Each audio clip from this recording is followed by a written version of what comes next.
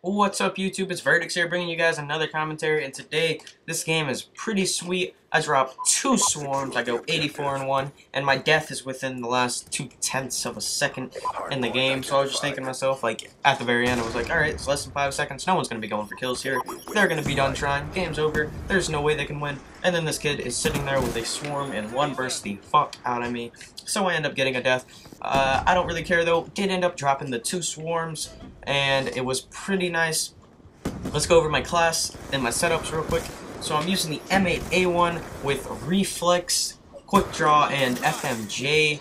And my perks are Flat Jacket, Toughness, Scavenger, and Tactical Mass. And I'm rocking the wild cards of obviously Perk to Greed and obviously Primary Gunfighter. So the reason for my I should probably be using Ghost in this game because, you know, those UAVs can get pretty horrid in pubs. They're really easy to get and everyone runs them. So I'm pretty fortunate to be playing against some terrible kids in this game to where they couldn't even get a UAV, or maybe they were just too cocky and thought they could get above a UAV. Either way, it was pretty nice, and I was pretty excited when I got this gameplay. All I was thinking was YouTube, YouTube, YouTube, and, you know, time to upload this for you guys, so let's get into the actual topic of the Alright, first of all, let's go into my score streaks here. I'm rocking the Orbital VSAT with Lodestar, and obviously the Swarm.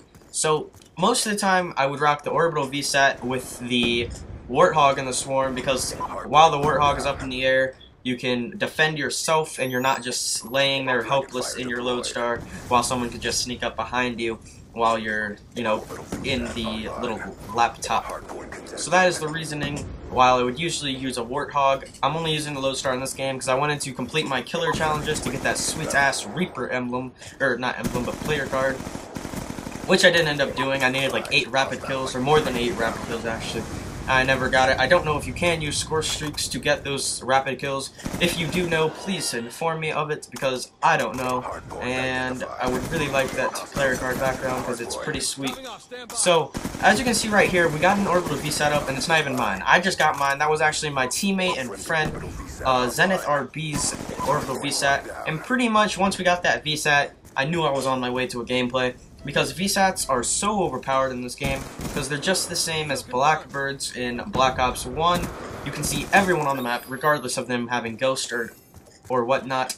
And then on top of that, you can see the direction they're facing, so you can know whether or not you're flanking them, or if they're actually watching the direction you're coming from. So, they are amazing, and alright, the topic of this commentary, by the way, is how to get a swarm.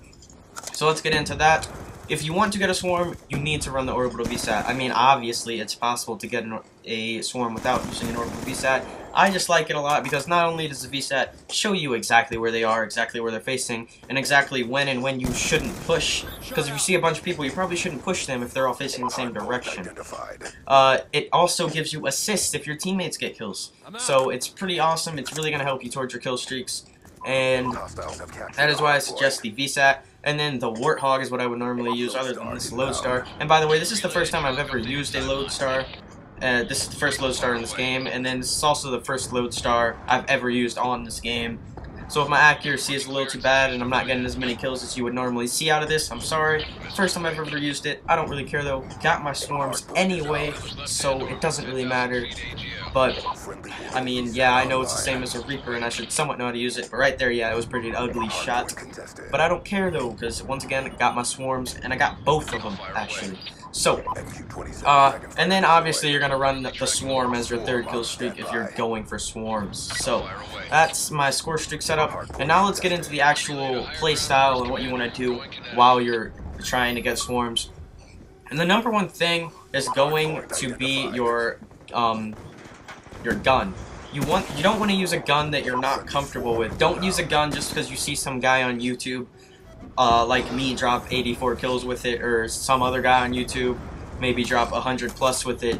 Use a gun that you're comfortable with, that you know you can win gunfights with, and that you know you can pick kids off with at maybe a distance, depending on if it's an SMG. If it's an AR, you definitely want to be able to pick kids off from a distance.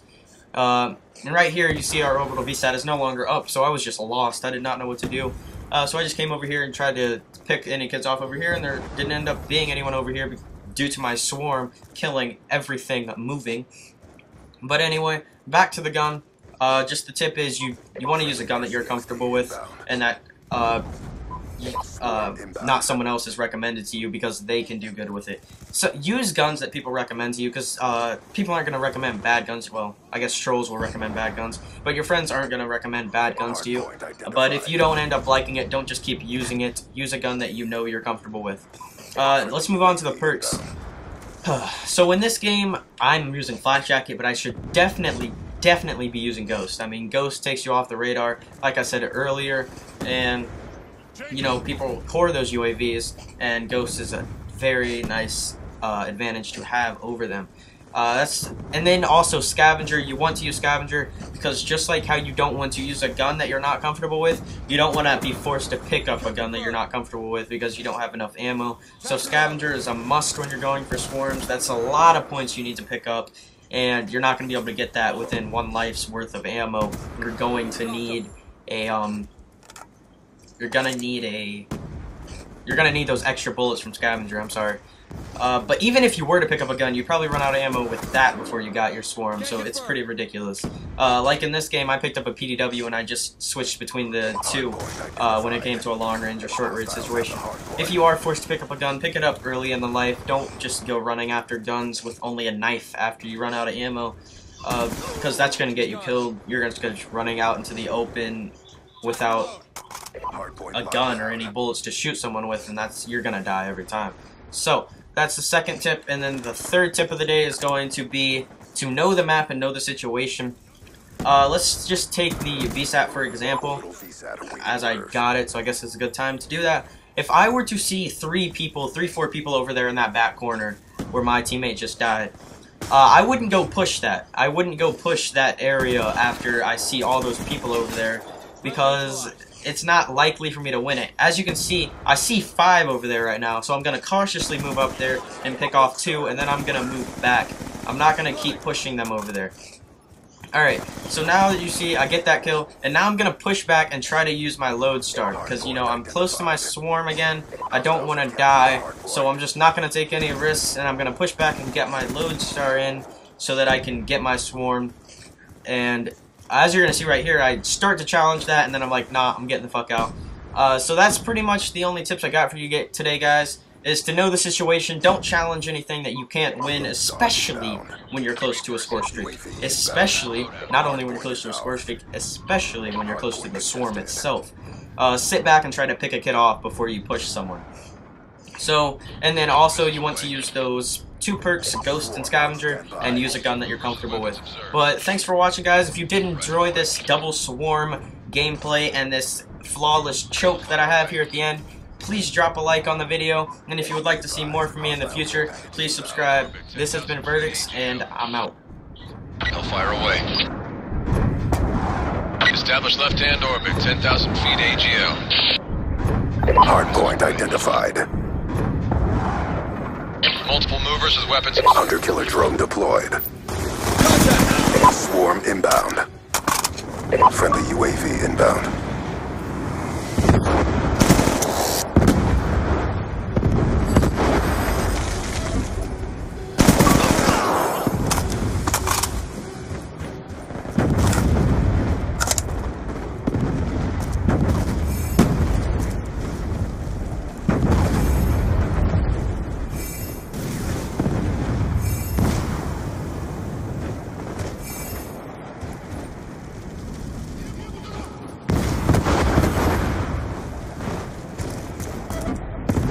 Objective almost complete. Don't quit now.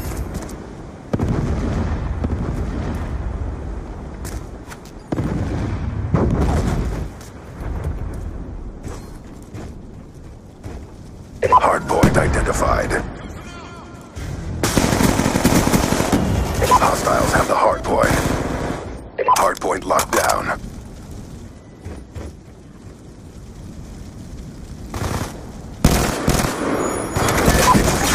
Fight harder. Dropped him.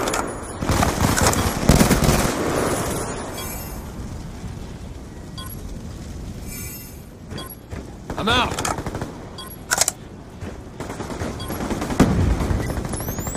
Sticky out.